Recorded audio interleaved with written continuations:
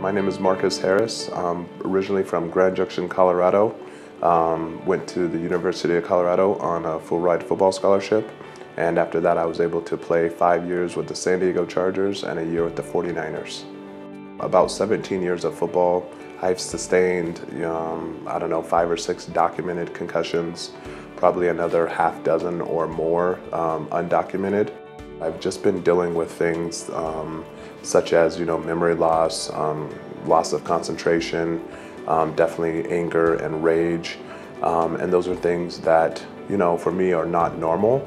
Our approach was really to focus more on what foundational things are not working well for him and what can we do in particular to try to help get those areas to work better. A lot of our therapy was geared towards him being able to perceive the environment better, being able to perceive his body better as well. All of these foundational things that are very key and important, that things like cognition and emotion are built off of.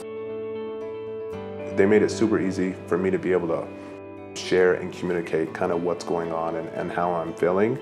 And their goal is to literally help me every single day that I come in here to do work. Marques just felt very validated, and he felt that we were able to put numbers and hard data that are in line and really allow him to measure exactly how he's feeling and what's going on as well. So I believe he was basically saying that things just really made sense and things added up. With these different machines and these things that are available at Plasticity, they're obviously there to help you in every step and every aspect of your life.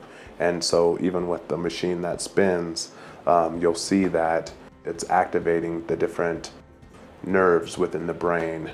And then of course those nerves and different things in the brain control how you react and how you respond in everyday life. Yellow, orange, green. I've already seen significant changes. I wish this is something that I would have found sooner, because I could have started this work sooner, which would have helped me, personally. It would have helped my relationships. It would have helped my family. But honestly, it doesn't matter because it's never too late to reach out and ask for help. Unfortunately for me, I have about 6 players that I personally know and that I personally have played with that have committed suicide. And this is something that I'm doing for them because for whatever reason, they felt like they didn't have a voice. They couldn't ask for help. They couldn't find these resources that are available today. Over the years, we've really been able to restore hope to a lot of people that have felt hopeless and felt like they haven't had anywhere else to turn. The staff, the doctors, the team here at Plasticity, they've been amazing. They've been first class. I know when I first came in here, the only thing they cared about was helping me. And obviously that means helping my children, my friends, my family, my relationships. And to me, that was everything. Banana, carrot. Been through the facility, I've shown up, I've put in the time and I put in the hours, and I'm already seeing the results.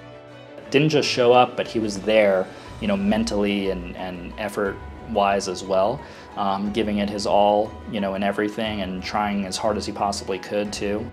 His cognitive scores improved significantly. Certain aspects of his balance that we were looking at and connecting to things like emotional regulation and things like that improved significantly.